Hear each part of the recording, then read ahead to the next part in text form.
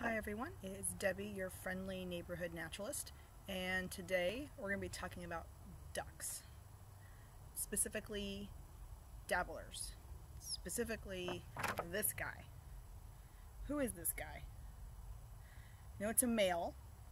It's probably the most common duck you're going to see anywhere. Any guesses? This is a male mallard. The female is all brown with darker brown spots, but you can obviously spot him mostly from yellow bill, green head, orange legs, brown in the breast area, and kind of this grayish and blackish. Also, when the wing comes out, there's a blue strip, like a metallic blue strip when the wing comes out. That's also a good indicator. And also, look at that white neckband. So, there's a couple things I want to show you about this. This is a duck skull. Again, remember, all of my skulls that I have are fake. This is a duck skull. Got that long bill. You can see, you can actually look at it this way.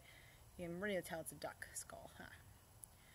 And one really cool thing about ducks that are unique from this particular kind of duck is that they have little tiny teeth. I know it's really hard to see. They have little tiny teeth all the way around, and you can kind of maybe see them on the bottom there. And so what they're going to do is they're going to swim in the water, and they're going to kind of go under, and they're going to grab up plants and bugs, but also a bunch of water with it, right, because it's underwater. And then when they come up, they're going to squirt the water out, kind of like a strainer, and what's left is the food. So kind of like this.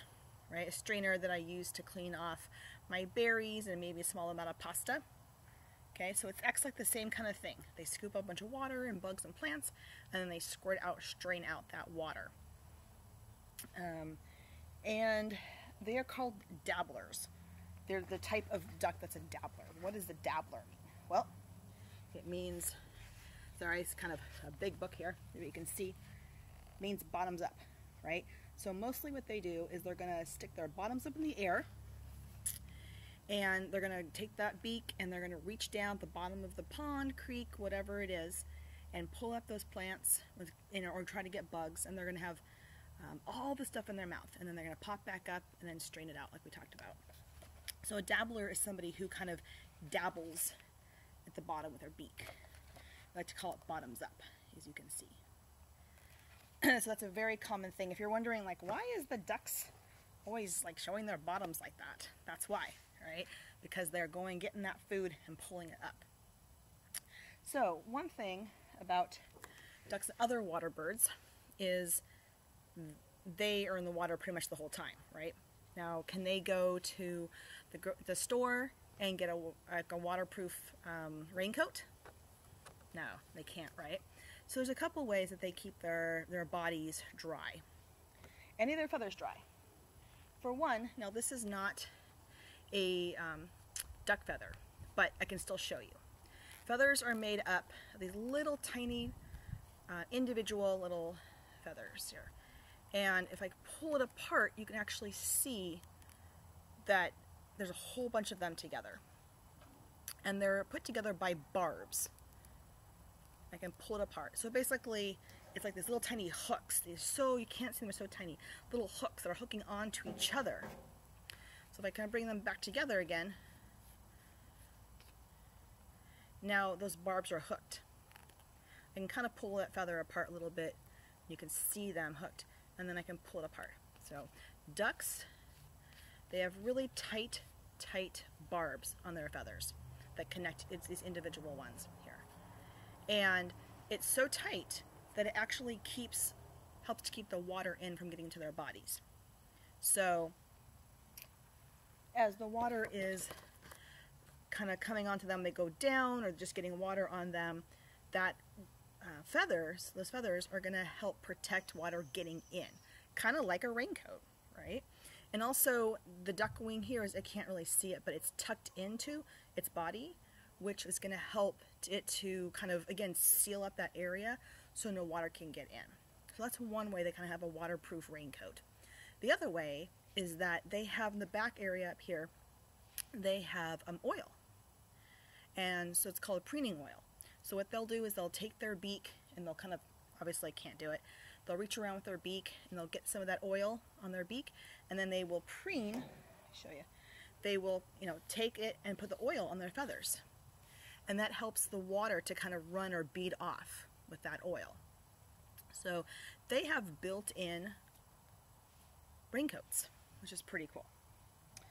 Now the other thing is that when they are swimming around, what's one thing that they have on their body that is going to help them swim in the water really easily and fast? Does anybody know what they have on their bodies? Okay, I'll bring my book out here. They have webbed feet. Okay, so they'll have their toes and they'll have the webbing. Just like maybe when you go swimming or when you go snorkeling and you put flippers on your feet to help you swim faster and better, these ducks have webbed feet to help them swim in the water as well. And other animals have them too. Beavers have them as well. A lot of animals that are in the water are going to help them to move along. And today we went for a walk at our local wetland, like a block from my house, and guess what we saw? We saw baby mallard ducks. And this is the first time we've seen them this year. They were super, super tiny. I think that my son counted about maybe 8 of them. And super tiny.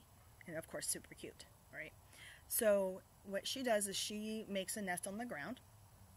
And she'll have 2 or 3 what they call broods, or batches of ducklings throughout the spring and the summer.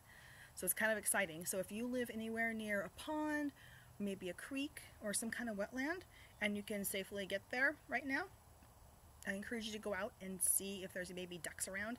Also, baby geese are going to start being around soon, so that'll be really fun to see.